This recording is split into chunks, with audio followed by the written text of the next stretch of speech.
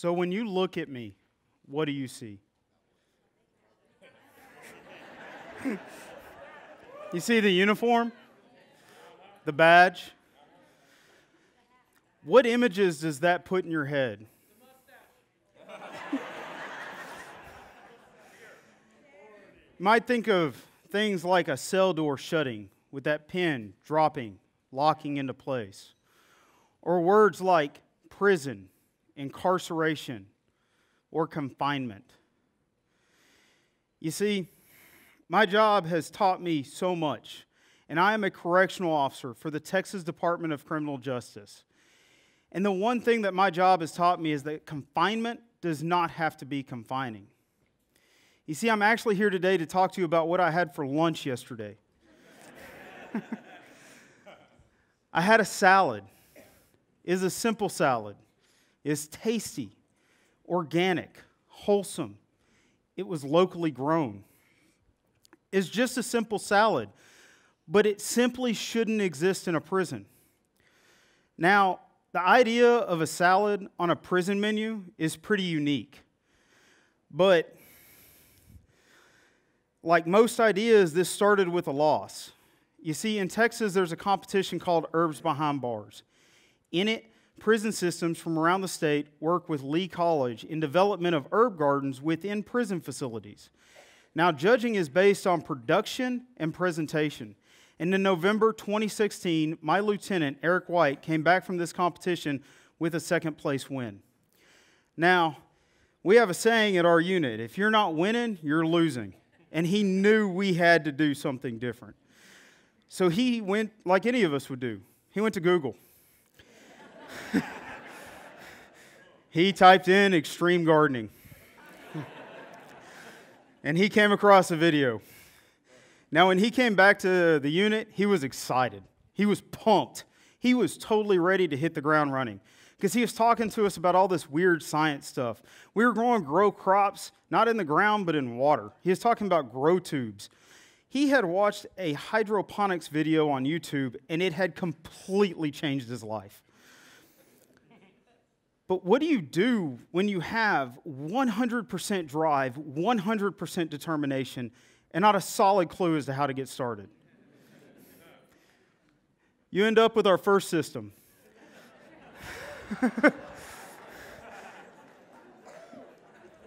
Now it's made from a bathtub, solo cups, and a pool pump.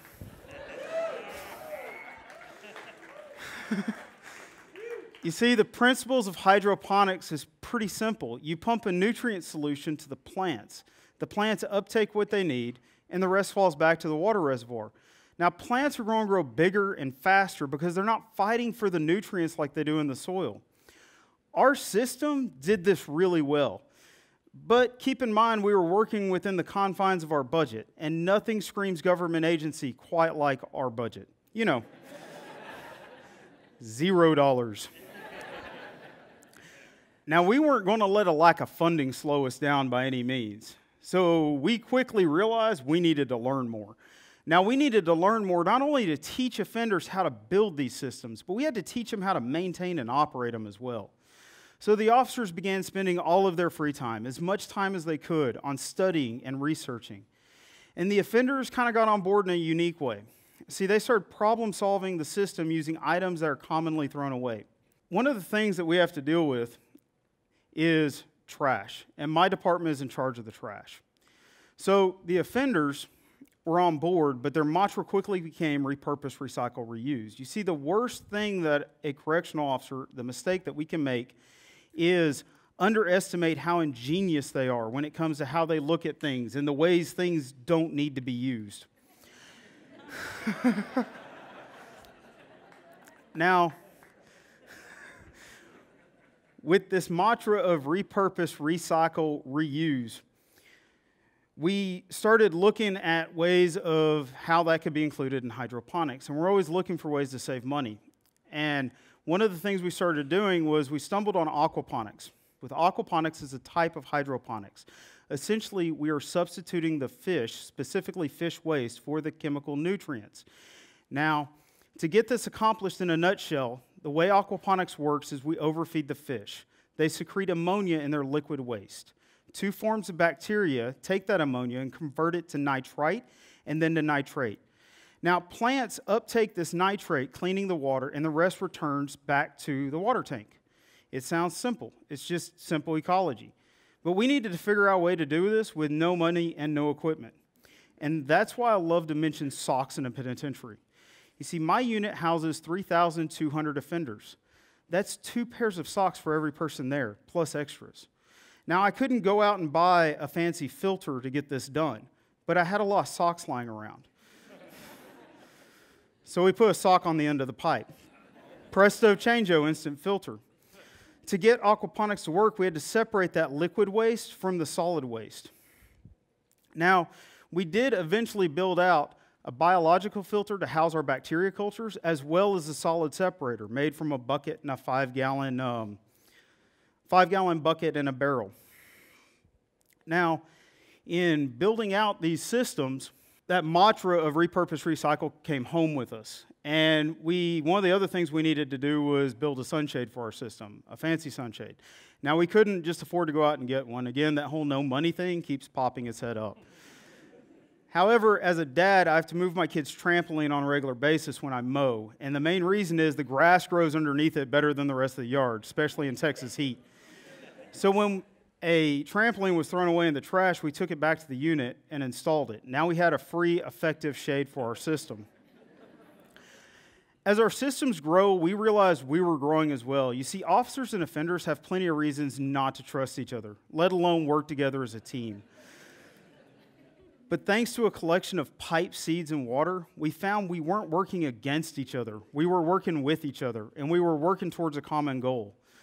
Now, our system started growing, and it started looking more like a commercial system. We didn't have cash, but we had some skills. And in May of 2018, we seemed to have had all the kinks worked out, and we had our first big harvest. Now, it wasn't about the lettuce, the tomato, the celery, or the cucumbers. We had ingredients, not just for a meal, but for a life-changing experience for our offenders. Now, why would this be a life-changing experience for our offenders? Well, in getting to know these offenders, some of these offenders haven't had a salad in 10, 20, 30 years. Some of these guys have been locked up since they were 20. They've eaten fast food their whole lives. What's better is they were able to actually taste the success of this system. Now, our success didn't stop with lettuce. We're growing herbs too. I hate a dry salad. And if I'm doing something about salad, we need to do something about dressing. Our first year, we harvested 700 pounds of herbs. 3 years later, we now do 21 types of basil, 10 other varieties of herbs and vegetables, in addition to 15 varieties of lettuce. And we ended up with a lot. From growth from our hydroponic, aquaponic systems, as well as our herb garden, within the walls of the Mark W. Michael unit, we harvested 14,000 pounds of raw herbs.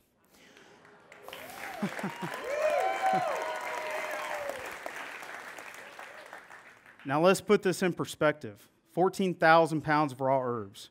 When I go to the supermarket and I buy that little container of basil, you know the one you put up in your kitchen and never use? That's 2 ounces. 14,000 pounds of herbs would be the equivalent of 112,000 of those containers. That's a lot. First thing we did is we gave it to the kitchen. We completely overloaded their stockpile. They didn't want any more. So what you gonna do? Now, I wasn't about to compost or throw this stuff away. Frankly, it was just way too hard to grow. So we started to make donations. We donated to homeless shelters, orphanages, charities. What do you do when your kid walks up to you and says, "Hey, Daddy, there's a food drive in class"? You do the same thing all of us do. You open up the door, grab a couple of cans of beans, and right there in the corner, that one can of something that has 2 years of dust on it. Pitch that in. They're hungry. They'll eat it. We all do that. What we learned is these places rarely get anything that actually flavor the food. We had the honor of giving the gift of taste to these organizations from a place that would least expect it from. I remember that one of the worker started to tear up because it was the first time in years she was able to flavor the food. One of the pillars of the mission statement of the Texas Department of Criminal Justice is to promote a positive change in offender behavior. You see, I can hold them for as long as the state tells us to, but if we're not showing them how to do better, they just become regular customers. From my first days of the training academy, I've been hearing these words, but lately I've been able to see the change in their lives. You see, we were working together to build a system, but now they have a purpose. And with that purpose, a new sense of pride shines in their work. And sometimes I'm able to learn just a little bit on the side. I want to leave you today with something an offender told me. He walked up to me in the garden and said, "I am that basil plant." I was like, you got to walk me through this one.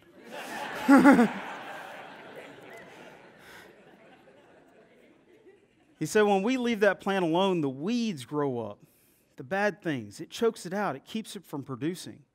But when we remove the weeds and the bad things from its life, it can grow and it can produce. My parents were trying to remove the bad things from my life so I could grow and I can produce. So what do you see when you look at me? You still see the uniform, the cowboy hat, the mustache? Or now you might smell the hint of basil in the air.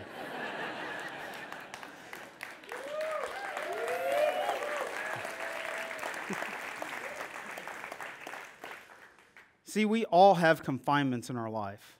Things like red tape, budget, money. These things can define us as a limitation, or we can choose for it to be an opportunity. Because confinement does not have to be confining. It can lead to beautiful things like innovation, a sense of purpose, and the gift of taste. Thank you.